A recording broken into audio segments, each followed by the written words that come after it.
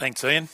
Morning, everybody. My name's Sam. I'm one of the pastors here, and it's my privilege to try and explain that part of God's Word and apply it to our lives this morning. It's a really cold morning, isn't it? And it's pretty hard to get out of bed when my alarm went at 6:20 this morning. I thought, reminded me of a story of this guy who was it was a Sunday morning in bed, and his mother came in and shook him and said, "You've got to get up.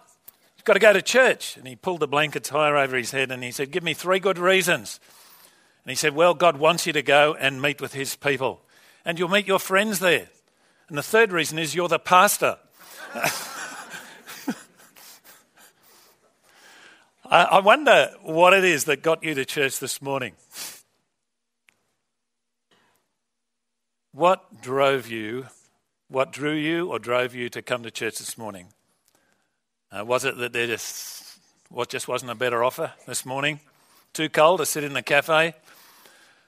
Or maybe just habit, that's what we do on Sunday mornings. Maybe duty, God says you've got to go to church, don't forsake the meeting together of God's people. What is it that drives us? We could broaden this question out, couldn't we? What is it actually that drives us to do anything?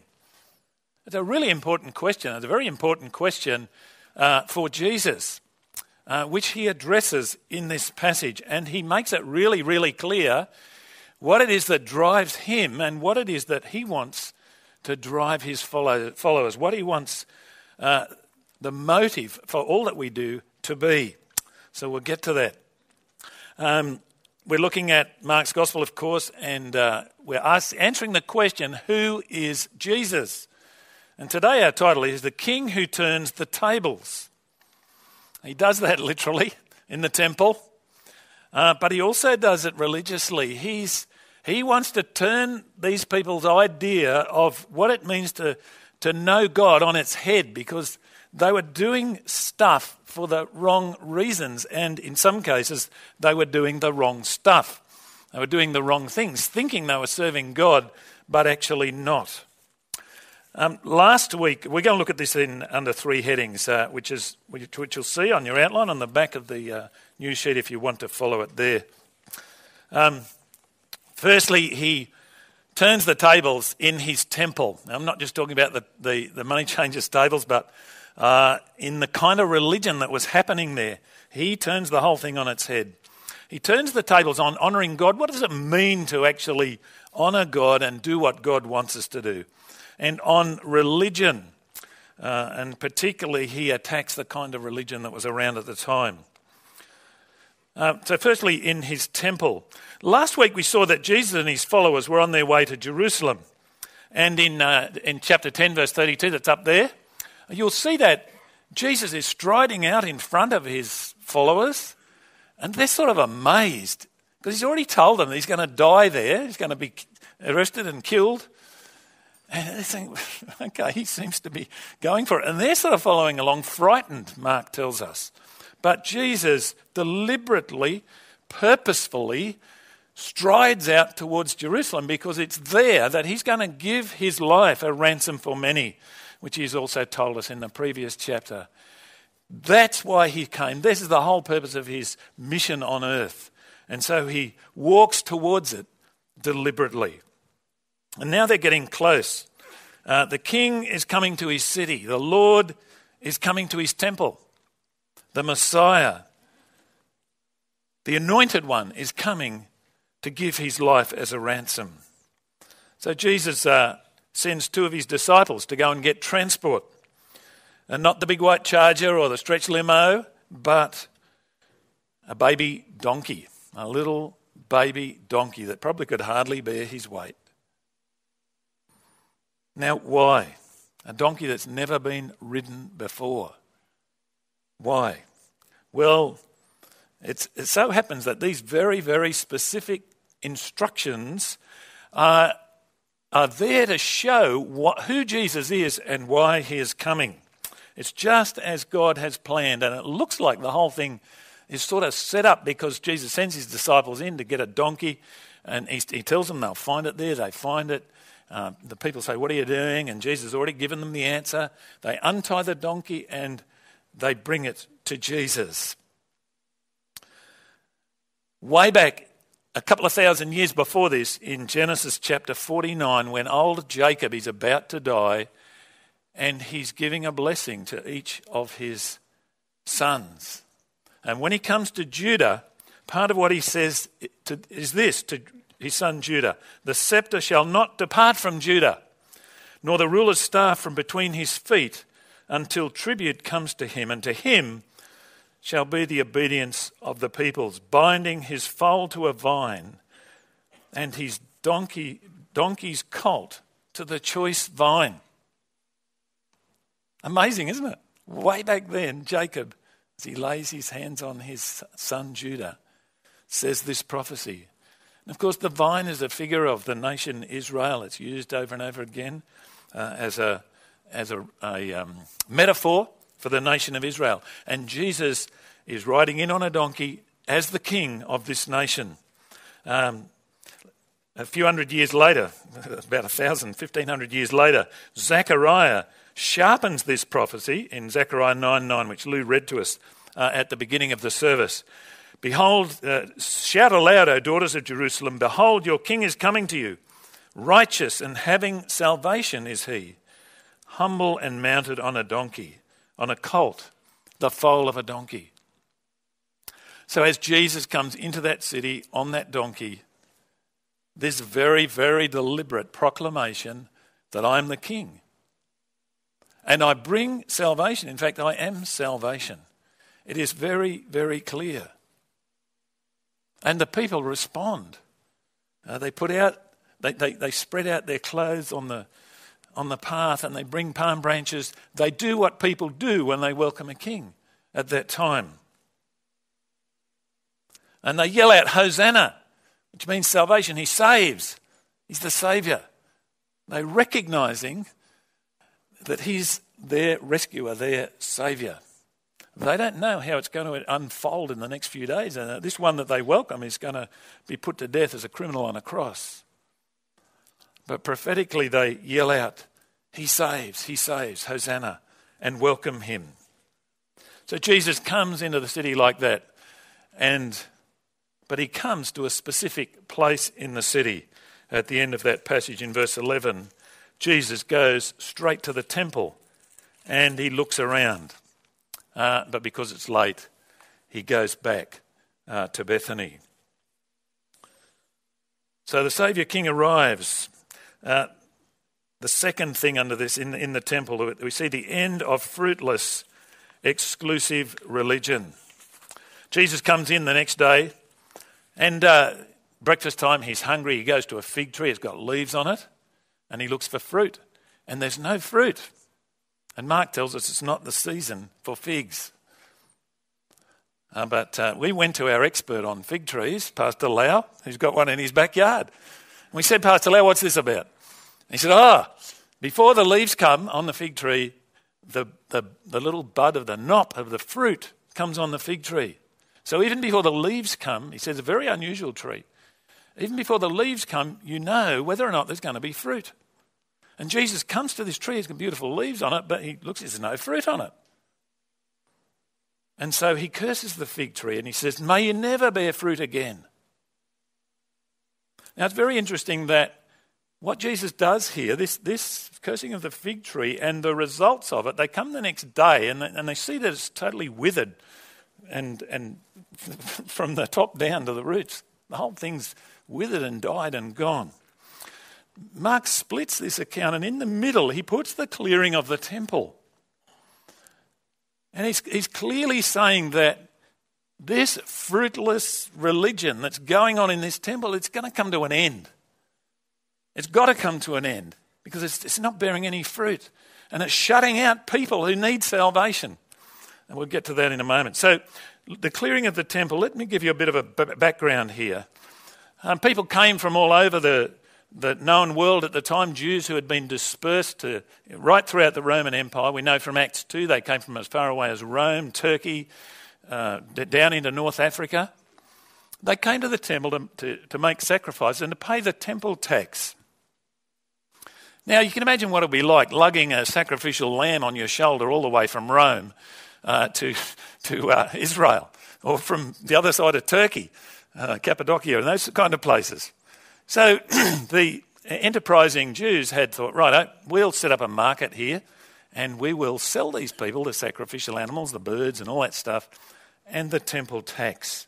Captive market, so to speak. You know, it's like going to the post office to renew your passport and you need a photo and you've forgotten to go and get the $8 one from Kmart, and you end up buying the $17 one from the post office, you know, because you're there and you don't want to muck around. You know, it's all set up to relieve you of your money, and that's what the temple was like.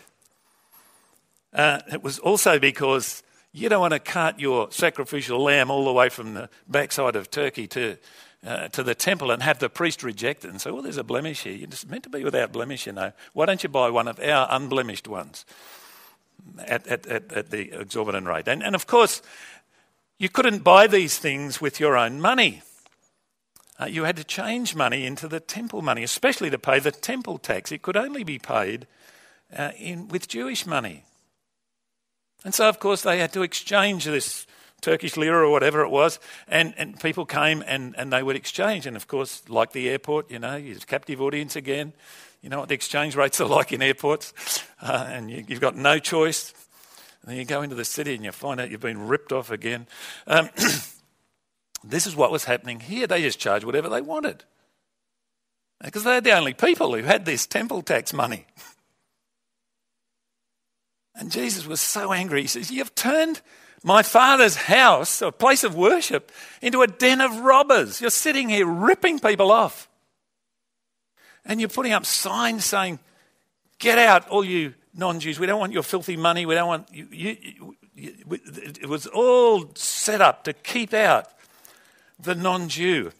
And if you see the next slide there, the archaeologists have dug up signs that were put on the balustrade of the temple telling non-Jews to keep out. In fact, the translation there, in case you can't read it, says, no foreigner is to go beyond the balustrade and the plaza of the temple zone. Whoever is caught doing so will have himself to blame for his death that will follow. So the worst part of this is God had chosen these people to be his own people, to be a blessing to the nations, and here they are shutting the nations out from connection with God. And Jesus is rightly angry. Not only are they trespassing on his Father's house and ripping people off, but they've put signs up saying, this is our turf, keep out, when they were meant to be doing the opposite. And Jesus gives notice that this fruitless, exclusive system is finished. That's the meaning of the cursing of the fig tree and its withering. Jesus is giving notice, guys, this is over. And that's why he clears them out of the temple. It must have been an amazing sight, wasn't it? Coins rolling everywhere, birds flapping and cows bellowing and sheep going berserk. But Jesus wants to make a very graphic image, a very graphic picture. Guys, you have got this totally wrong. In the place of this fruitless, exclusive religion, after the withering of the fig tree, Jesus talks about the relationship of trust, that a vital relationship of trust in God, that is true religion, true relationship with God, where his followers trust him implicitly and their faith is rewarded. There's no boundary on this. Jesus says, you can say to this mountain, get up and be moved, go and jump into the sea, and it'll happen. Of course, he's using hyperbole here. He doesn't want us to run around dumping mountains in seas. He's saying, guys, the limit of God's power, his power is unlimited. And we need to trust him. We need to live in a relationship of trust with him. And I think he's saying to those disciples as well, God can raise up something out of this, the ashes of this dead religion. This just doing it for the sake of doing it, or doing it for the sake of profit. Jesus is saying to those disciples who are going to go out and preach this message, right, against all the odds. I think Jesus is saying, God can do it. He's powerful. Trust him. And he goes on to talk about forgiveness. When you pray, make sure that you're forgiven it. And God will forgive you. That's the biggest of all mountains, isn't it? For sinners like you and me to be forgiven by a holy God. And for us to forgive others. And what Jesus is saying is, guys, this is what it's about. Living in that relationship with God where we're honest about who we are and God forgives us.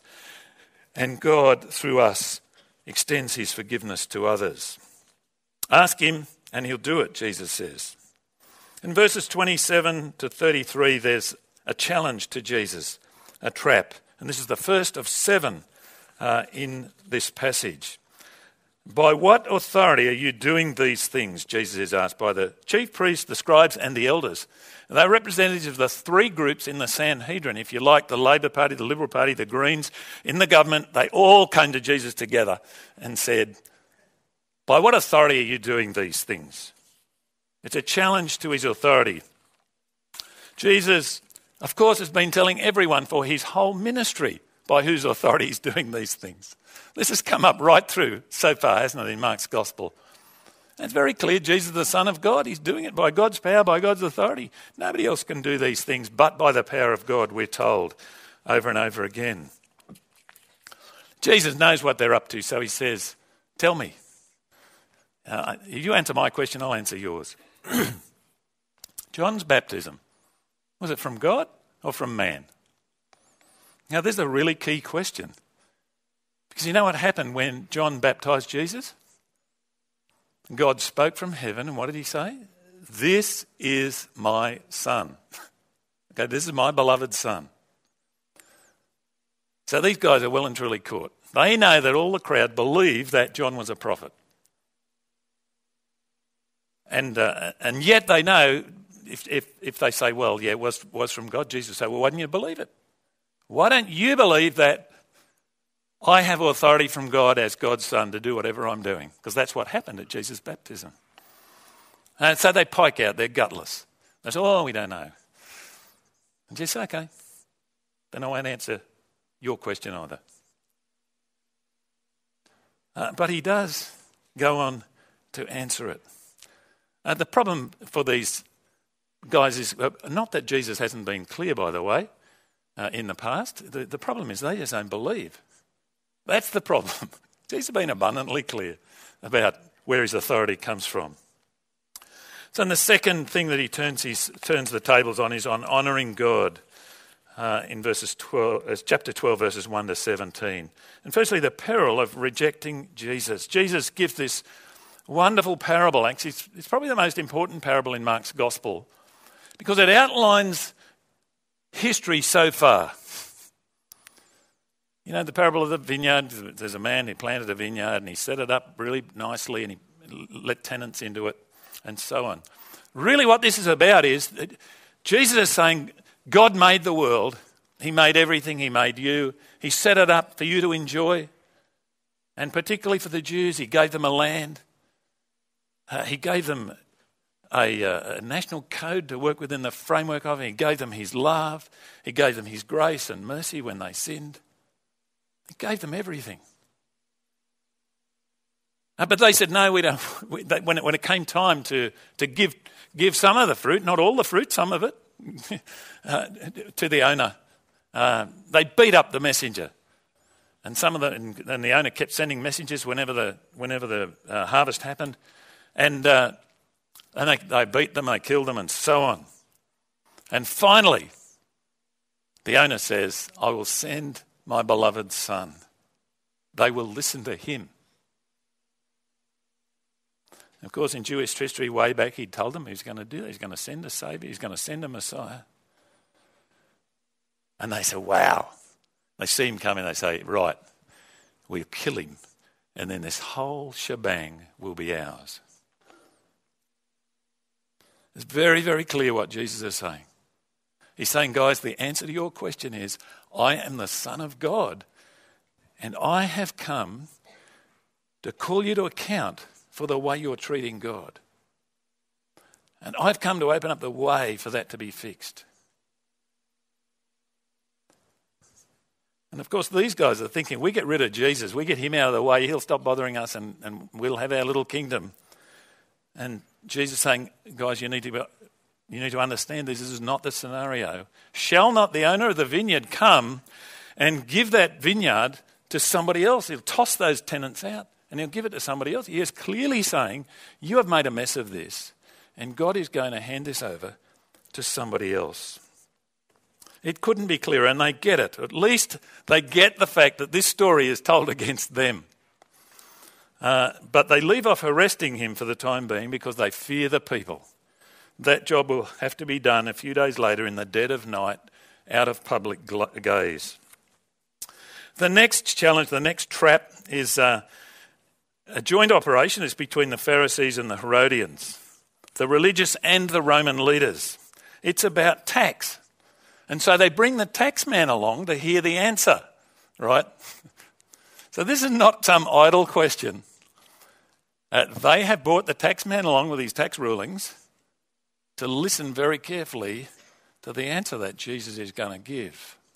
And this tax man is not just a tax man, he is an executioner. Because if Jesus gives the wrong answer, he would be put to death, as people before had been put to death. This was a hot issue for the Jews. The Romans had come and taken over their country and had imposed taxes. And some zealous Jews had said, don't pay it, don't pay it. The Romans had rounded them up and killed them and continued to do it. It's a death trap for Jesus. Jesus' answer is brilliant, isn't it? He says, bring me a coin. It's interesting, actually, that he didn't have one. He said, bring a coin. And whose insignia is on this? Whose image is on this? Well, Caesar's. He said, all right, give to Caesar what's Caesar's and give to God what is God's. And actually here, Jesus lays the foundation for his followers' relationship with secular authorities and with God, and how that plays out. And of course, it's described in more detail in the New Testament letters and in the book of Acts. There are things that the government has a right to ask for. We're heading up to an election. If you're an Australian citizen, one of the things that the government expects us to be doing is really understanding the issues and voting with a clear head in a prayerful way, because that's the system he set up. That's one of our responsibilities. Another of our responsibilities, obvious from here, is to pay our taxes, pay our fair share of them. That's our responsibility as citizens of this country. Render to Caesar what's Caesar's, and render to God what is God's. And they're amazed, actually, they marvel at him. I think they're probably also thinking, boy, he squirmed out of that one, hasn't he? The next thing in verses 18 to 44 is Jesus turning the tables on religion, the results of not knowing God's word or God's power. The Sadducees, who are one of the factions in the Sanhedrin, the ruling body of the Jews, and also they had control of the temple, and they were very strict law keepers. They actually only believed in the first 5 books of the Old Testament. So they didn't believe in the history books, the prophets, the wisdom literature. They said, it's the law that's important. Forget the rest. And as a result of that, they were, of course, very focused on rules and regulations. But they didn't believe in the resurrection. They didn't believe that people would rise from the dead. You're dead, that's it, the end of it. And so they actually asked this absurd question because they're trying to make fun of people who do believe in resurrection. And of course, they're trying to suss out what Jesus believes in it. And so they pose the question about 7 brothers. So the oldest guy, they all get married in order, like good Jewish guys. The oldest one marries, and he dies without leaving any children. And according to the Jewish law in Deuteronomy 25, he's the second brother, marries her, and so on. And they don't have any kids, and it keeps going. And at the end of the day, this poor woman, she's got 7 dead husbands and no kids. And the Sadducees say to Jesus, well, in the resurrection, whose wife is she going to be? It's very interesting what Jesus says. He says, you guys are wrong. Firstly, because you don't know the scriptures. And secondly, because you don't know God's power. That's very telling, isn't it? Very telling. We can know the scriptures in great detail. We can know how many angels can dance on the pinhead and all that kind of stuff, all this theological nitpicking that we often get into, and yet miss the whole big picture of who God is and what he's doing and his power. We can be like a Ferrari with no petrol in the tank. Look really good, but just going nowhere. And that's what Jesus says to these Sadducees. That's where they're so sad, you see. They don't know the power of God. And Jesus says, God's the God of the living, not of the dead. And he uses the example from Exodus 3, where God comes to Moses in the burning bush and says, and Moses says, who are you? He says, I'm the God of Abraham, of Isaac, and of Jacob. All of whom to Moses are dead, they're long gone. And Jesus says, God is the God of the living, not of the dead. And the promises that he gave to those people are still being fulfilled. And he said, you guys haven't got a clue about the next life. There won't be marrying and giving in marriage in heaven. All our relationships will be perfect. We'll have a different existence. He said, but we'll be like angels, which I think means it'll be different from here. We'll be able to recognise one another as the disciples were able to recognise Jesus, but we'll have a different body. And more than that, all our relationships will be perfect. There'll be absolutely no need for exclusive relationships. All our marriage problems will be over. All those bickerings and things that we have, that'll be gone. And won't just have if you are married or will be married, you won't just have that relationship with that person. You'll have a perfect relationship with everybody. Won't it be wonderful? It'll be incredible. No jealousy, nothing like that. And that's what Jesus says. You've got the whole thing wrong because you don't understand the scriptures and you don't understand the power of God. And so Jesus turned the whole idea of what the future looks like on its head for these Sadducees. Secondly, he then talks to them about real religion. So far, we see people coming to Jesus who are driven by profit or justifying themselves or law-keeping or just by bloody-minded opposition to Jesus. They don't want to see anything any other way. But now in from verse 28, we see this scribe come along who has a genuine question. And I think he genuinely wants the answer. In fact, as it unfolds, it becomes really clear that he does. He's a scribe, he's a teacher of the law, and he hears Jesus giving wise answers to these tricksters and trappers. So he asks his question, what's the most important law? It's a big question for these guys. It's a big question for us. What's the most important thing to be doing? The scribes had actually worked it out. They'd gone right through the Old Testament law, and they worked out there were 613 different commands. There were 365 don'ts and 248 do's. And they tried to classify them. Some of them were light, some of them were heavy, depending on the wording and depending on the punishment for not doing it, and so on. And so it was a thing of debate. You can look at what the different rabbis have said throughout history. It was a hot topic. But Jesus answered without hesitation from the Shema, the first part of the Old Testament law, where God says, "Hear, O Israel, hear, O Israel." There are two things Jesus says, listen and love. They're the two most important things. Hear, O Israel, listen. The Lord your God is one. And you are to love the Lord your God with all your being, your heart, your mind, your soul, your strength. And you are to love your neighbour as yourself. This is where Christianity differs. Real Christianity, I mean biblical Christianity, that differs from religion, all religion. At its motivation, isn't it? What's driving us is love for God and love for our neighbour. Love the Lord your God with all your heart, all your mind, all your soul, all your strength. Love out of your heart, literally it means, from your heart, from your mind, from yourself, from your strength. The energy that God gives us is to be expended in love for him, love for our neighbour. Our thought life is to be driven by that. Our affections are to be driven by that. And it's a good question, isn't it? What actually captures our heart? What is it that's driving us? What is it that really drives us and pulls us?